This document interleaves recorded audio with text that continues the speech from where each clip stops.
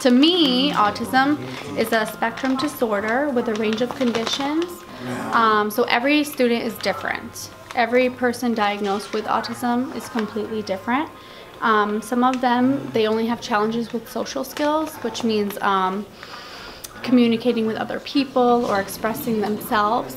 Some other people, they do repetitive behaviors, and this is called stimming. Sometimes they're flapping of the hands or rocking back and forth. Some people have speech and nonverbal challenges. Sometimes they speak of themselves in third person, which means when they talk about themselves, they say their own name rather than saying I or me.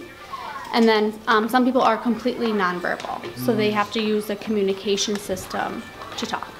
Like I said, everyone is different. It can affect people in many different ways.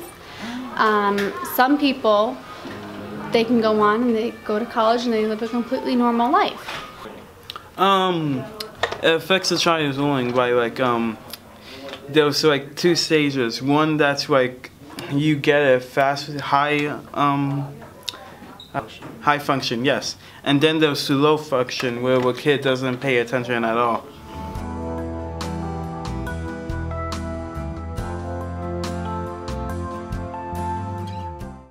It really depends on the student or the child. Some children, it can happen between like 1 and 3 years old, and that's called early intervention. So the parents might notice that they're not developing at a normal rate compared to another child. They might see that the child is not making eye contact or their speech might be delayed. So they contact their child's doctor, and then they'll have a specialist come in and observe and do a number of different tests on the student or the child. Sometimes when a child comes to school, kindergarten, first grade, those young primary grades, teachers might notice something's a little off or different, which is not necessarily a bad thing. So then they'll have a specialist come in and they meet with the team at the school and they do observations, and the diagnosis has to come from a doctor.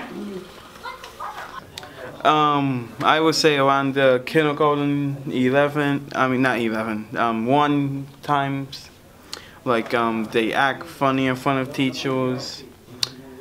When I was first diagnosed, I was just diagnosed straight on, like when I was born.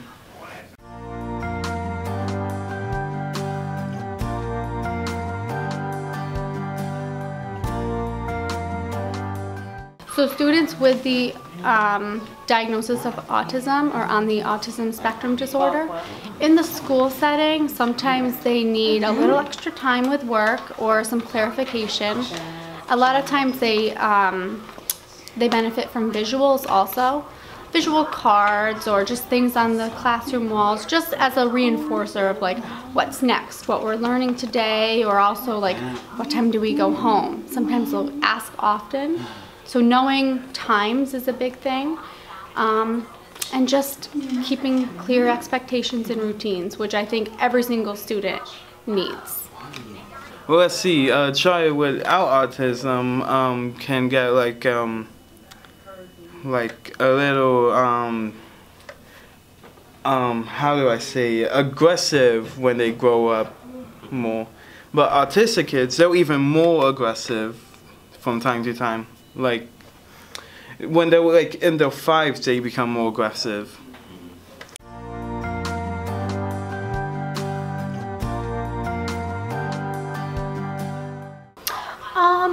Some students, some of mine, they use communication systems, and we use, it's called ProLogo to Go, and it's on an iPad, and it's little pictures or words that they click and the iPad says them out loud.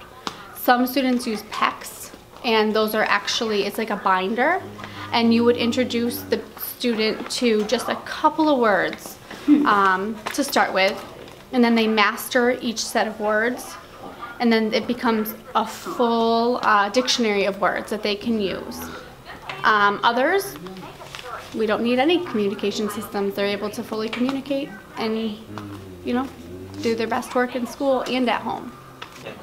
We communicate like we either raise our hand, talk to the teacher, but other times we just like drift off until we get notice that we're having trouble.